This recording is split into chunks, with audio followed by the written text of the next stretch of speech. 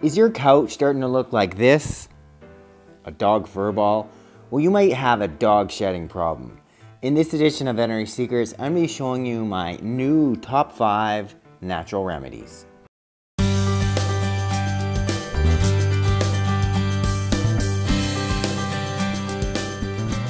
Hello you guys, welcome back to my channel. For those of you who are new, welcome.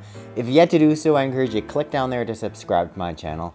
Click somewhere beside it to sign up for notifications. And lastly, I really encourage you to check out my newsletter where I can send you my free book, my 3 free videos.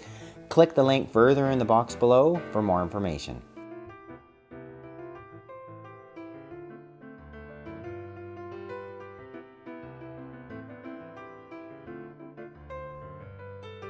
So the whole dog shedding thing, it can be a huge problem. The hair on Pippi, it just keeps coming out and out and out.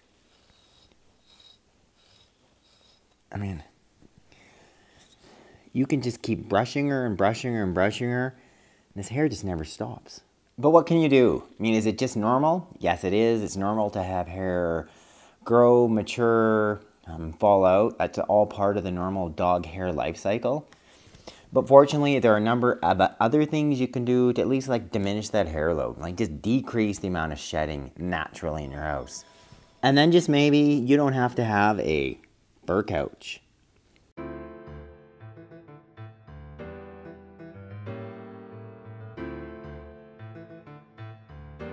So the first thing is something that I've discussed in the past in my last video on dog shedding, and it needs to be reiterated. It's like brushing. You got to decrease just the amount of hair, that hair burden that's on your dog. So the brush I like is a Furminator type brush. So it's got these sort of, as you can see, these fine teeth on it. And underneath it's also got a small blade. So not only will it pull out the excess hair, it'll actually, with that small little blade, it'll actually sort of cut the base of that excess hair. So you're going to get so much more hair out. So in terms of frequency, ideally you're just doing it once a day. I mean, especially focusing on, the neck, the side of your dog, all those areas where there's just so much extra fur that, tends to just always grow and fall out and end up on your furniture, your couch, your sandwich, your coffee. I mean, look at that with one short little brush of Pippi. It can make a new small furry animal. Second, there's a couple of key supplemental ingredients can really make a difference in terms of improving the quality of your dog's hair coat, how frequently then it's going to die and then fall out. Because we know it's just part of a normal life cycle. Hair grows, it dies, it falls out. But if you add 2 specific things, you may actually improve the strength of your dog's hair, decrease the amount of it falling out. So first, there's 2 specific ingredients. One is flax oil. There's additional flax oil in my supplement, Advanced Canine Health Formula, along with additional curcumin. Those 2 ingredients in combination together can play a big role in just decreasing, how fast that hair is growing, falling out. So for a dog like Pippi, she would be getting 1 scoop a day. And I'll actually put a link underneath just to the supplement itself so you guys can check it out. Here, Pipster, and I know she's had it before. Pippi likes everything, but let's try to see. Oh my God, Pippi. She'll eat it without anything added.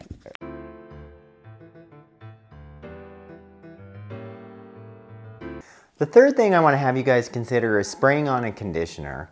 One, that you're trying to keep the hair coat as high quality as possible. You keep it as healthy as possible so it's least likely to fall out. Secondarily, what I also find, if you can add a little bit of additional moisture via a healthy fat, which is what a conditioner is, you can actually decrease just the amount of hair it's just falling off your dog. So my homemade concoction consists of using coconut oil. So what I've done is I've taken 2 tablespoons of this. This is the coconut oil in the hardened form. I've melted in the pot here. So we've got, smelly and warmish, but now melted coconut oil. And we're going to take 2 tablespoons out of here. I'm going to put this in this spray bottle, as you guys can see here. So most places, any pharmacy, even grocery stores, you have bottles that you can add liquid to and form into a spray. So I've got 2 tablespoons of the coconut oil. Then we're going to add 1 cup of water. Now we have our willing patient. Girl Pippi, you don't want to lick everything. I'm just gonna try. Here's a little coconut oil, sort of natural conditioner.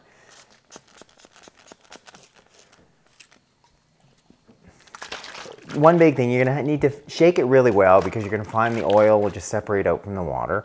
So shake it first before you spray it. And I'm just gonna sort of lightly mist Pippi with it. I think feeling it, I might add a little bit more oil. I'm sure you could add 3 or 4 tablespoons. But I'd love to see, you know, if this would help. Because I know, first of all, it's gonna rehydrate her skin, keep it nice and moist. Secondarily, you know, provide some natural nutrients to keep that hair healthy. At the very least, it's gonna keep more of the hair on Pippi, less in the house. The fourth thing I would have you guys consider trying is just directly feeding coconut oil, as well as using it as some type of spray conditioner. Once again, coconut oil has an array of different proven health benefits for us as well as for our dogs. Primarily, the benefits come from MCT oil. It's part of the oil that makes up coconut oil itself. It's been shown to increase metabolic rate, provide an alternate source of fuel for the brain, can actually potentially improve brain function. It can help improve digestion. You know, it's providing an alternate source of energy. It can also help, you know, those good bacteria, those probiotics grow in your dog's intestinal tract. And no question, it provides a number of different health benefits for the skin. It's also antibacterial. So knowing it's got all those benefits, it really can, you know, help your dog's hair quality, potentially decrease the amount of hair that's falling out. You know, a pretty standard dose is about 1/2 to 1 teaspoon per 10 pounds of body weight daily. Now, Pippi, she get about a tablespoon a day. And I would go ahead and try it. Try it for 30 days, see if it's beneficial. Pippi the shedding machine, look what I have for you. I just hope this doesn't lead to diarrhea in your folks' house. And generally, most dogs tolerate it really well. If you're not sure, start smaller, you know, even 1/2 this amount. So I'm gonna give Pippi about a little over a teaspoon. Pippi, as you can see, likes coconut oil.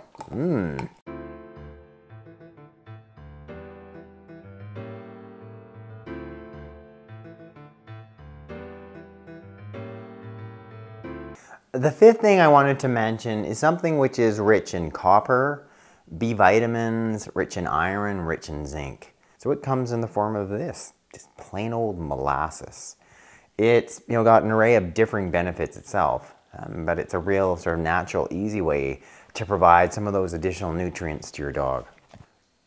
Approximate doses are about 1/2 teaspoon to 1 teaspoon per 10 pounds of body weight daily, meaning I would be giving Pippi sort of 1.5 to 2 tablespoons a day. Let's just try her out with some of it. You know, it's easy and inexpensive to get at any grocery store. Just a second, Pippi. We're gonna try some cooking molasses, and I know she's gonna like it. It's hard to find anything that Pippi doesn't like, except for maybe me poking and prodding you. Okay, Pipster. My God. Okay, Pippi, does this not look good? Okay. Moment of truth. Will Pippi eat it? Here's your molasses. Oh, good girl. So once again, I encourage you guys to sort of start with one remedy. Try it first. It'd be fine, for instance, to start, you know, either with my supplement. You know, do that for a month, find to have your dog on it. If that's not helping, then, you know, try adding in, you know, either the coconut oil as a conditioner, spray, and or the coconut oil orally. But you're gonna need to do that for a period of time. A reasonable time is about 4 weeks. If it works, great, stick with it. If it's not helping, go on and try something else. Thank you guys so much for watching this edition of Veterinary Secrets. I'd love for you to click up there to subscribe to my channel. Click down there to sign up for notifications. And lastly, if you yet to do so, I encourage you to click the link further in the box below, and then when you sign up for my newsletter, I can send you my free books or my free videos on how to heal your pets at home with my top natural remedies.